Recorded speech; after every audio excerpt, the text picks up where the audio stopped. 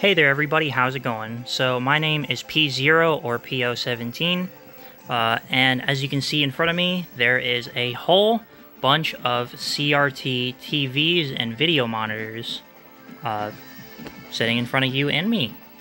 And one of the reasons why I wanted to make this video was because I just wanted to make a really cool video detailing kind of a little bit of my experience with these CRTs and kind of, if you're looking to get one, what you should do. And this is based off my opinions and kind of my experience with them. So I wanted to talk a little bit about why you even would want to consider a CRT, and then delve in a little bit of some of the things I find that people say that aren't really true. Parts of the CRT, I guess, collecting world or gaming world or anything. So why would you even use a CRT in the first place? Well, that's a good question. They're old, they're boxy, they're really heavy, and they're obsolete in a sense. However, with the resurgence of old video games, so as you can see here, this is on my JVC, this is on my Nintendo 64 playing Extreme G, this is 240p Test Suite, this, the thing that I use to calibrate all my CRTs with, used through my Super Nintendo. Over there is my Sega Genesis, running Streets of Rage, and then down here is my Panasonic video monitor running my GameCube F480i down here as well. So with the resurgence of old video games came the resurgence a little bit with these old CRT TVs. It's not just for Melee players anymore, it's for pretty much anybody who wants to play some video games of this era. And I always want to welcome more people who want to play these video games because honestly, they're so old now that they're pretty much a unique experience. So that's really cool about them, and to get the best experience personally, I feel like you have to have one of these CRTs. So if you were looking for one as well to have the same experience that I have with these, I guess listen to this video because I have done a bit of not only research in general, but I have gone through a lot of these TVs. I've owned a lot of these TVs, a lot of video monitors, heck, even computer monitors for that sake. I've owned a few of them. But I wanted to delve in a little bit as to what you would want, what would be good for you. So, short answer, just get whatever the heck you can find, honestly. As long as it works and it works good, it will look amazing, for the most part. Don't really delve into the rabbit hole like I did, where I got this is my JVC TMH1950CG. This is a stupidly good video monitor, to the point where I praise it over pretty much any Sony that I see, as long as it's SD. And so, yeah, don't delve into that. If you really, really, really want perfection in an analog setting, then you would go for something like this. But in reality, you can stick with TVs, maybe more budget-friendly video monitors. Or this. This is actually a new acquisition that I've been enjoying myself on. It's a Apex TV, which most people on Reddit would consider as trash, that if you don't see it for free, then don't pick it up, which to a point I agree with, but in essence, no, not really.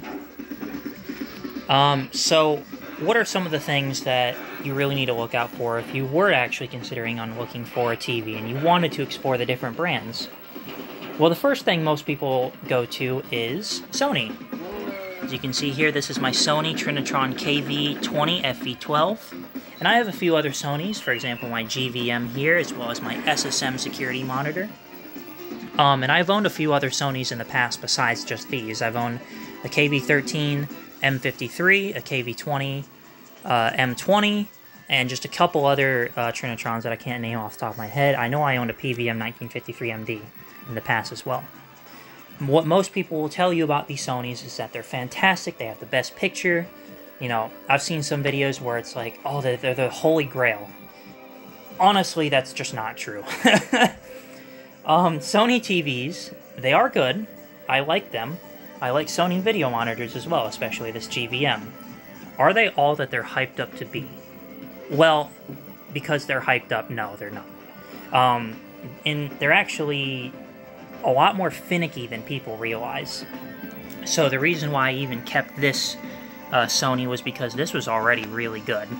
The screen was well calibrated, the geometry was perfect, the convergence was near perfect, but a lot of the times you won't get that with these Trinitrons. And I'm not saying this one in particular, but in general, you have issues with the older curved Trinitrons from the 90s, as well as the newer flat Trinitrons from the 2000s.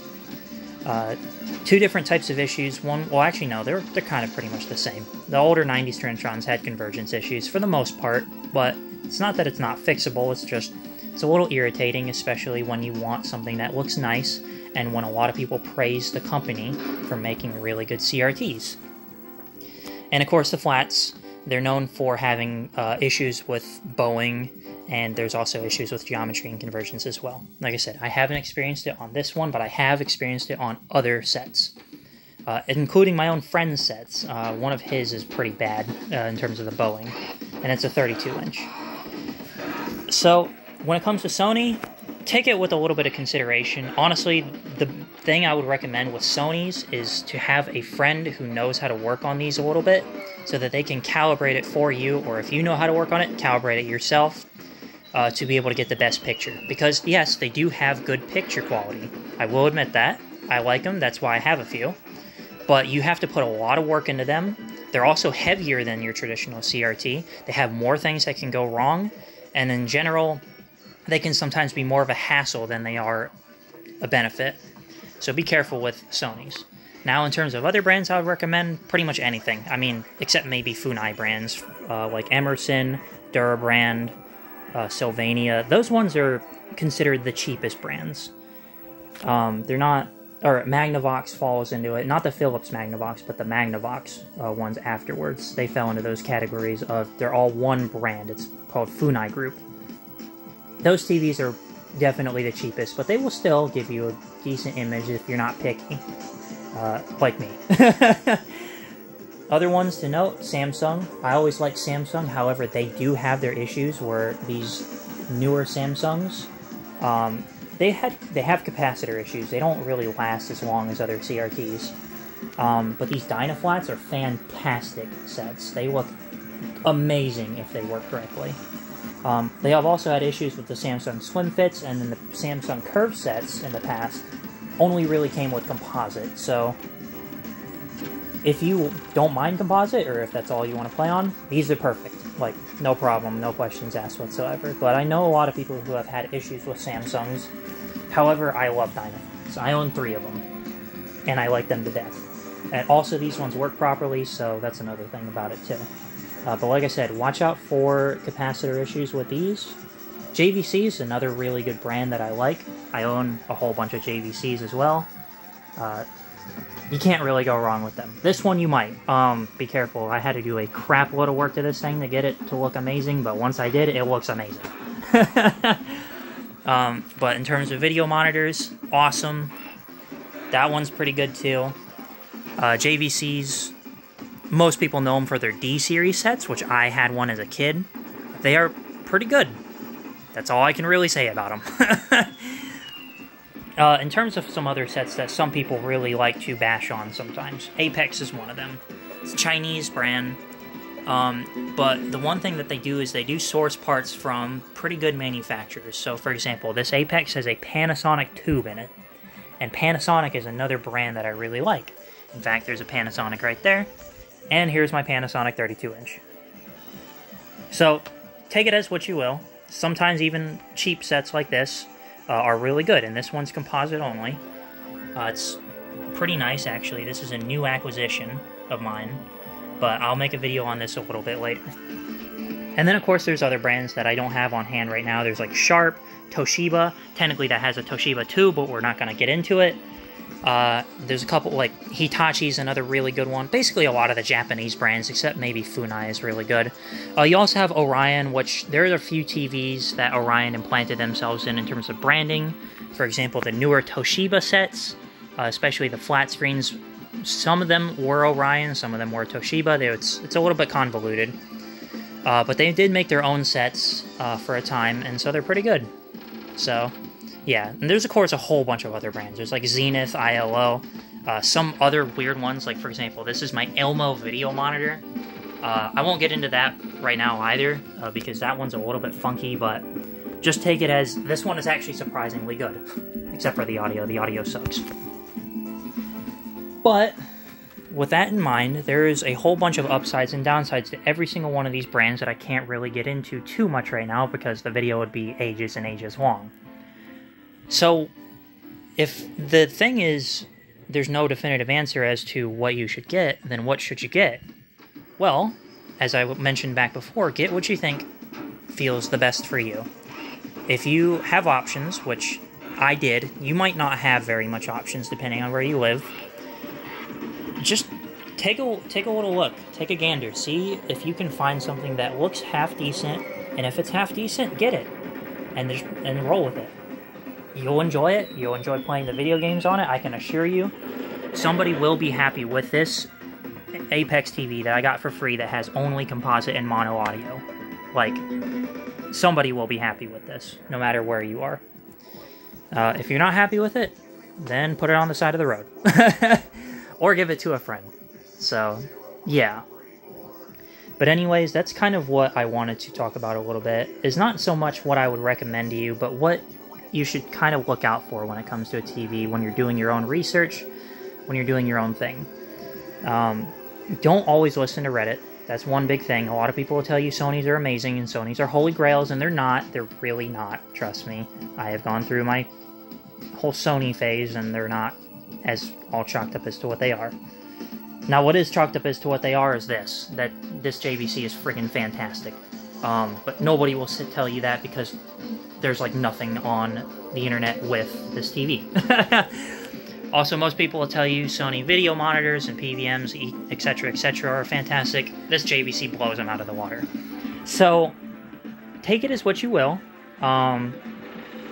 Don't really look at these CRTs necessarily from a quality perspective at times, because if you do, you'll end up like me, and you'll end up with this video monitor that looks friggin' amazing, but then you never play on it because something like this, or like this, which is not as good, is actually more fun to play on because it isn't a perfect looking image. So that's one other thing that I would recommend to anybody looking into it. Also, another thing, please don't fuel the whole retro gaming thing with these TVs that people associate them with. I see a lot of times on Facebook Marketplace and on eBay there will be listings for retro gaming TVs, and then they're next, like $100, $200, even $700 for some stupid reason. Don't ever buy any of those, honestly. You can find yourself a free TV like I did, if you look hard enough, and if you're desperate, maybe, I guess. It depends on really where you live. But just be on the lookout. There are still plenty of these CRTs alive, including some at local dumps and everything like that you might be able to actually go find at your local e-recycling center, if they take them. Typically, thrift stores, Goodwill, they don't really have them anymore, but if your thrift store has one, great, go ahead and pick it up. So yeah, that's pretty much what I wanted to get into detail about with you all, is just kind of why, what you should be looking out for.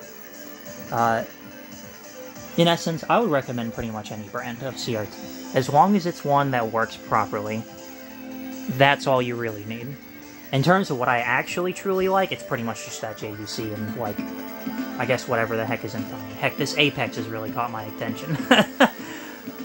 Honestly, this Apex is kind of solid for what it is. And it's a cheap Chinese TV. Who knows? Maybe I might pick up the PF3220 if I can get my hands on it. It's got a Toshiba microfilter tube or whatever, the really, really, really nice one. So, yeah, take it as what you will. Like I said, this is all my opinion and based on my own research and findings of what I enjoy and what I didn't enjoy. And yeah, more power be to you if you get one of these CRTs. Enjoy your older video games properly, rather than putting them on a cheap LCD or LED and making it look like butt. So yeah, that's pretty much all I wanted to talk about. If you enjoyed this video, and if you wanted to see a little bit more on some of these video monitors, for example, I haven't made any videos on these. I will be making a video on this Apex soon. And just in general, if you need any more questions to ask from me, feel free to hit me up in the comment section here on YouTube. I would be more than willing to answer you if I see it. And yeah, leave a like on this video if you enjoyed it, and if it does help you with your, how should I say, CRT buying or finding experience, then let me know if you find your first or your second or your 10th CRT and how it went. So yeah, thank you so much for listening in on this video. I know I rambled a lot, but hopefully I could show you some nice looped content. Thank you anyways, and I'll see you later.